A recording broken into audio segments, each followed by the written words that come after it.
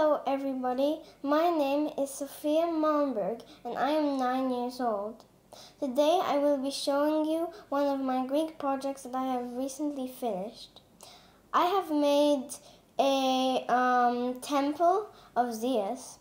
Zeus was the king of all of the gods and he was one of the most mighty ones.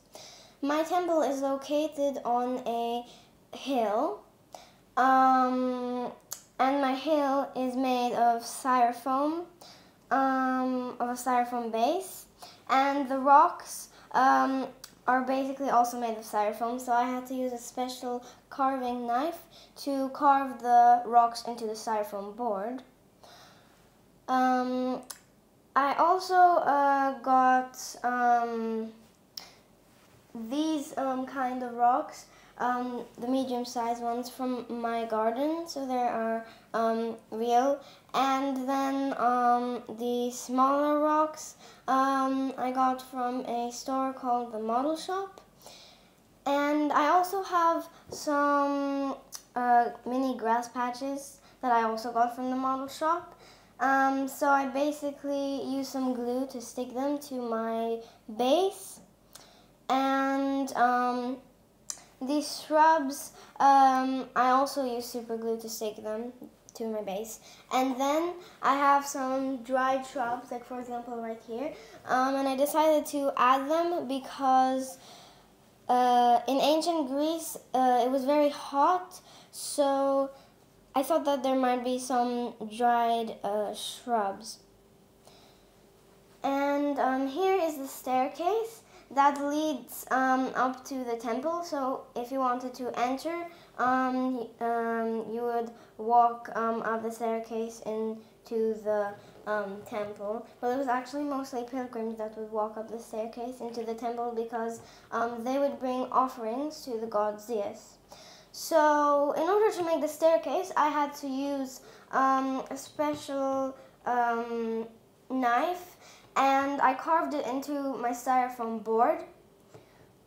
And next I painted it in a sandy color, and afterwards I used like a special sculpting tool and made these kind of lines to make it look like the staircase was made of rocks, because in ancient Greece they used rocks quite a bit in especially big structures like this.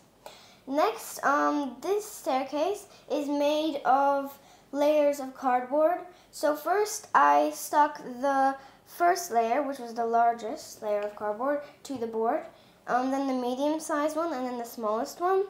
I had to first paint it in white, and then once it was dried, I coated it with a sort of beige color. And I also used a special sculpting tool and made the lines over here to make it look like it was made from real rocks, just like I did to the staircase. My columns, they are made by the 3D printer. So yeah, basically I had to 3D print them, and after I had to scrub off all the little bits of plastic that were on the columns, because when you 3D print, sometimes there may be a few strings, so I had to scrub them with a special scrub.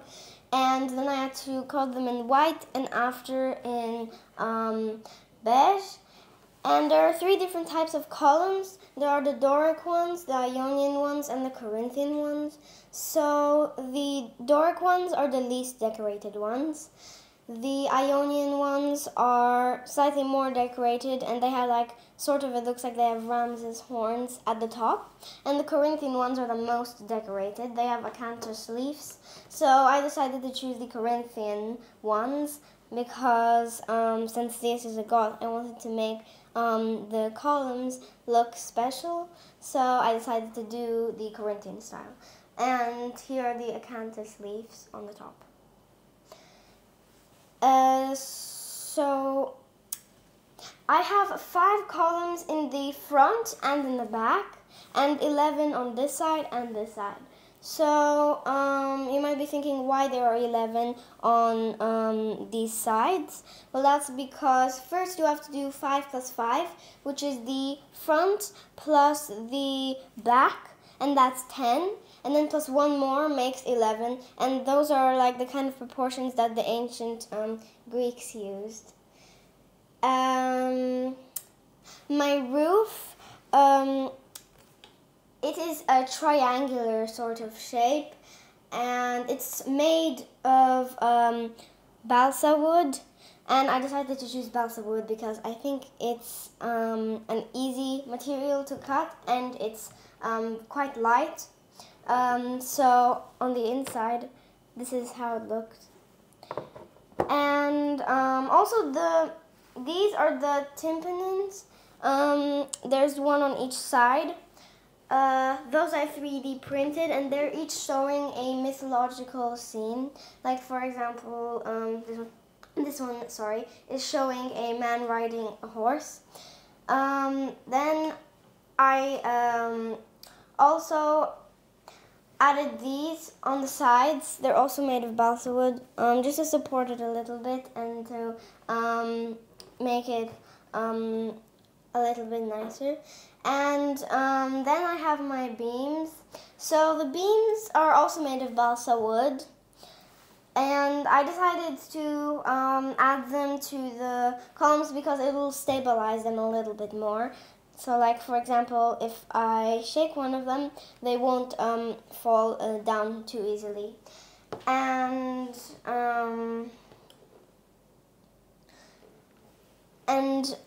this is my roof, and it's made of terracotta tiles. So there were two types of roof material that the ancient Greeks would make their temple roof out of. So you could either use marble tiles or terracotta tiles. So even though Zeus had the marble tiles, I decided to go with terracotta tiles because I think that they also look quite nice. Then the eagles are there because the eagle was one of the symbols of Zeus. Zeus had a pet eagle, so I decided to add them. So there's one on each side.